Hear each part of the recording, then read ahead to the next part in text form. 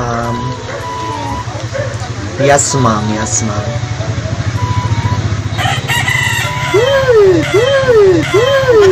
Ano ba ng mga manok? Wait lang po, ma'am. Wait lang po, ma'am. Ma'am, sorry po. Pupunta na lang po ako ng CR para po hindi na po marinig yung ingay ng mga manok. Hello, ma'am. Nandito na po ako sa CR na. What? Yes, ang pakiulit po. Yes, ma'am. Yes, ma'am. Sorry po, ma'am. Mainit talaga. Pakiulit po ng tanong, ma'am. Okay po, ma'am. So, ma'am.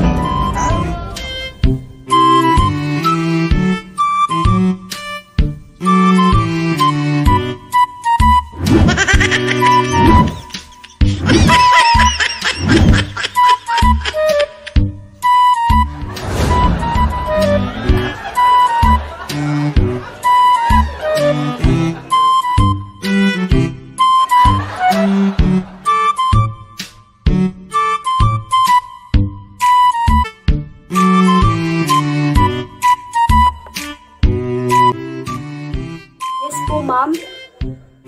Ay, sorry po, ma'am. Akala ko po kasi naka-off yung camera ko. Ay, sorry po, ma'am. Sorry po, ma'am. Good morning, ma'am. Hi, classmates. Okay, Mr. Higino. What's the importance of physical education? Ma'am? Ma'am, utod-utod, ma'am. Paulit, ma'am. What is the importance of physical education? Ma'am? Di ko marinig, ma'am. Ma'am?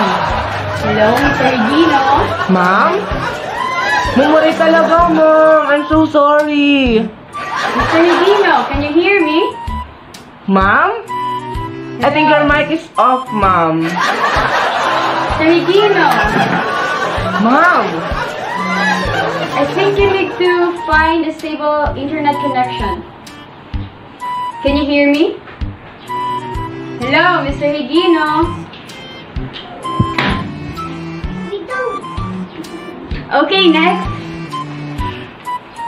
Okay, ma'am. Okay na, ma'am. Naalis ko na po, ma'am. Okay naman yung question. Hi, ma'am. Ma'am? Nakaupo na. Araw ako. Ngayon pag-isip ko ilala. Makakabuli ka ako. Pero mapadayon lagyap ako.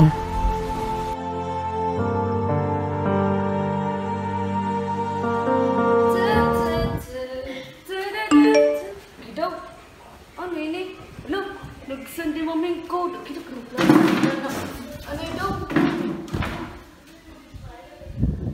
Okay, daw. Kawarin ko naman load. Udo. Tay! Ay! Tay! Ano yung guy? Tay, taga kwarta mapaludlak. Wala ko ganili kwarta. Jesus, tay, kay klase na miya na nagsanday maman code. Wala ko trabaho yan, aking pandemic. Pagkaano man ang kinilot yan, nakit absent na natak kinino. Ano natak nga ni Ludo? Sige, nagad tayo. Hey, wala ko kwarta. Bisa rin parang inis ko na maray. Ayaw rin pag-inis ko lang.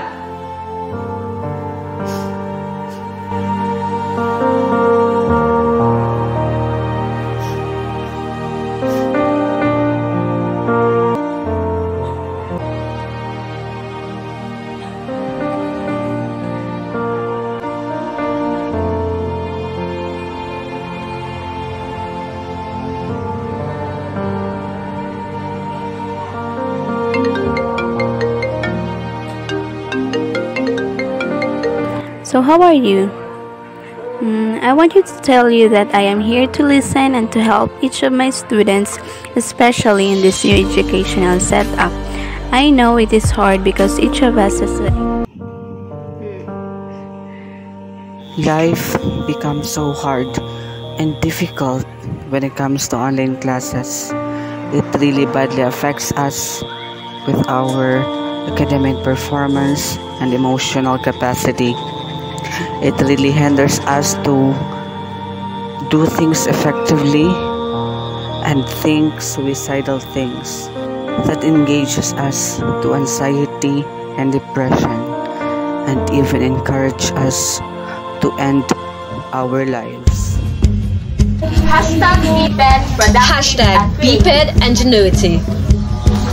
Hashtag Bped different. Di aayaw. Hashtag Bped ako. Hashtag Bped never give up. Hashtag Bped development. Hashtag Bped teacher. Hashtag Bped go lang ng go. Hashtag Bped. Hashtag Bped. Hashtag Bped matatag. Hashtag Bped ma-ato-ato.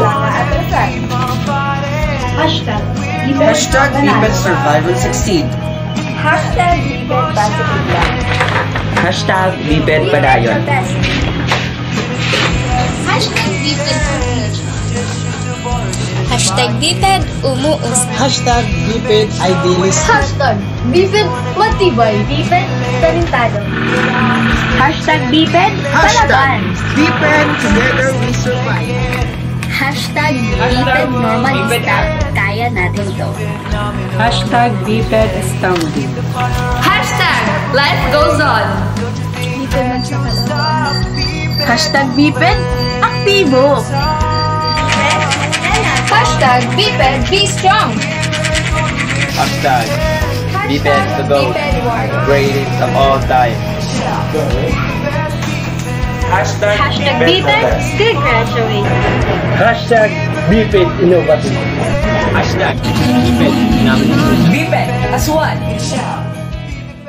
All of our lives have changed dramatically, and this is especially true for students. Classes are different these days, and students learn in a different way. As many teachers tries to uphold the essence and the strategies in teaching online classes to students, there is still hope for everyone. There is a bright side in learning in an environment where you feel yourself most. It is being with your family, being at home. You as a student should pursue learning where you can effortlessly comprehend and understand lessons with the comfort of your house and everything inside it. Never stop trying and continue to walk forward where the power of being knowledgeable awaits you. You hold the key to your future, and that means whatever choices you have today answers the questions you seek most of your life years from now. I know it's hard for you, and believe me, it's hard for everyone else. Pandemic and the adjustments to online classes should not hinder you from your hunger to learning. Life is challenging, and when things go wrong, simply yell, plot twist, and keep going because tough times do not last, but tough people do.